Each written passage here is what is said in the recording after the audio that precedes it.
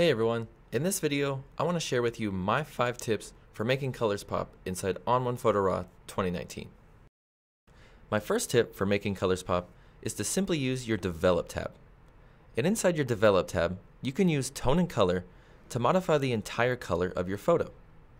For this photo in particular, I'm simply going to pull up on my vibrance slider here. And the vibrance slider is a great slider if you want to pull up on some of the more muted colors in your image. For example, if I want to bring up some of this sort of orange color over here and this green over here, I can head down and I can pull up on my vibrance. Now it did a good job of pulling up on those colors on the roof and on these greens over here, but it also brought a lot of color onto her face.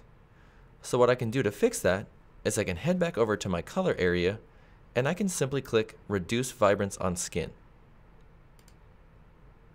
Now if I zoom in here and turn this off and on, you'll see it does a great job of removing a lot of that color from her face. But if I zoom out and I look over here on this roof, now if I turn this off and on, it really removes a lot of that color from that roof. So what I can do to fix that is I can head into my saturation slider and I can pull up on that a little bit to bring out some of the color from the entire photo.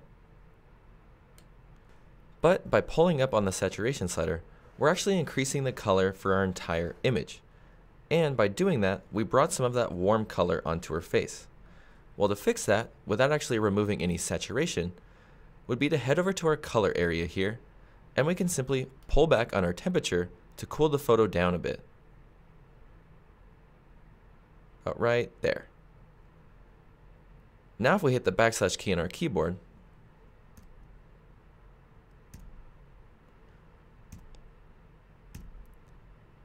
we've really made the colors pop simply by using our Develop tab.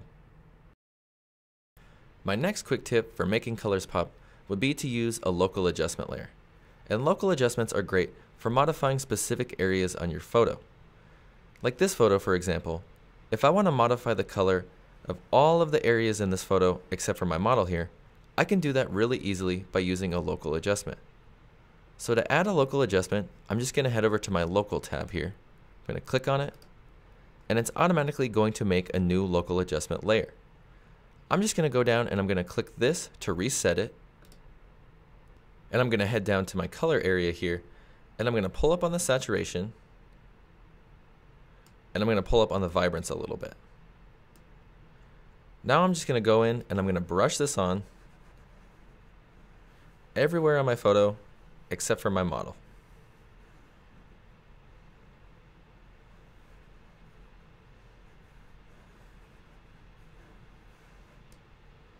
Now if I turn this off and on,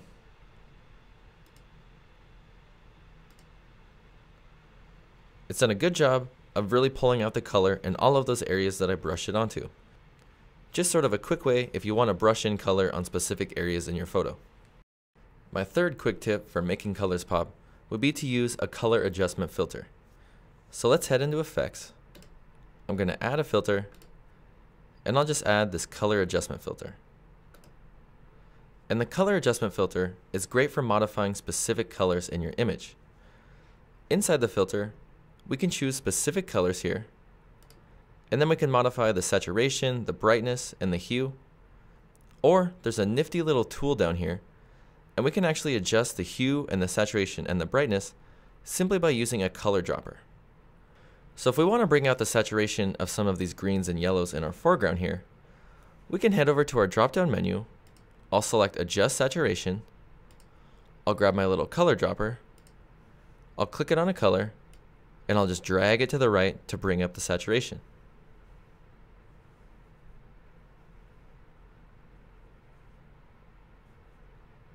There we go. And now I'll just head over to that color, and I'll pull up on the brightness a little bit. So now we've brought out some of that color in our foreground. Let's bring out some of the color in this roof. So we know it's basically a red roof, so we can simply click on our red color here. We'll grab our saturation slider, and let's pull up on the brightness a little bit. So now if we turn this color adjustment off and on, it's really made the colors pop in our photo simply by using that one filter. My next tip for making colors pop would be to use the color enhancer filter. So let's head into effects, let's add a filter, and I'm going to add the color enhancer filter.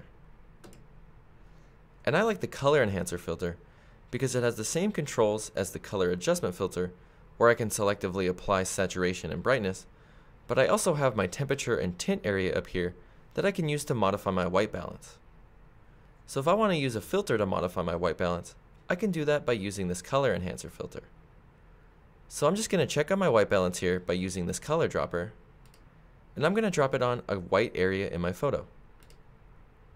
Now that I've corrected my color, now I can go down into my color range selector, and I can pull up on the color selectively like I did with the last photo. So I'm just going to pull up on my blues here, and I'm going to decrease the brightness.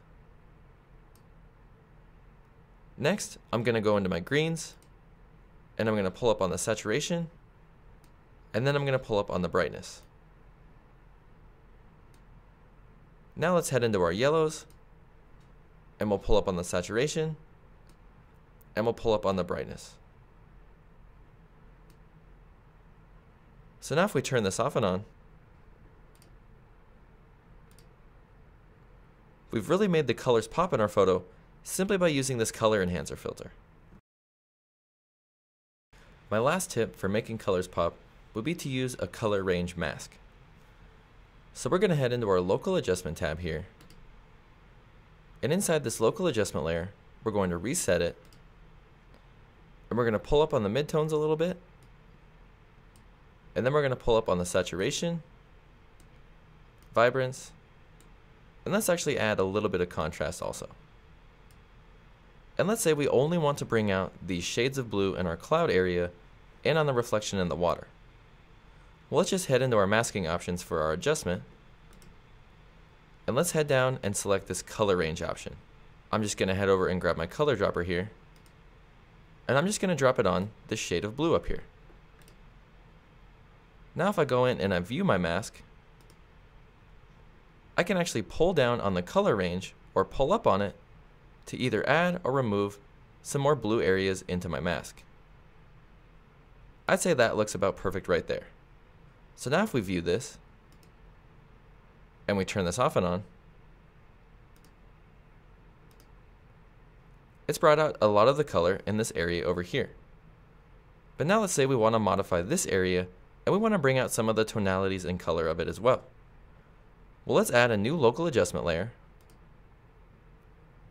I'm going to do the same thing and reset this. This time I'm going to pull up on the shadows a little bit, some contrast, structure, and a little bit of saturation and vibrance. Now I'm going to head into my masking options here. I'm going to choose color range. I'm going to grab my color dropper here, and I'm going to drop it on this nice shade of orange here. Now I'll head over to my mask view, and I can modify the color range again. Now if I view this,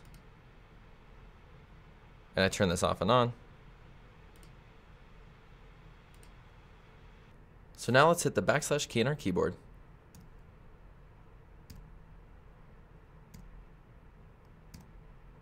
And by using those color range masks, we've selectively brought out some of the color in the rocks and in the clouds.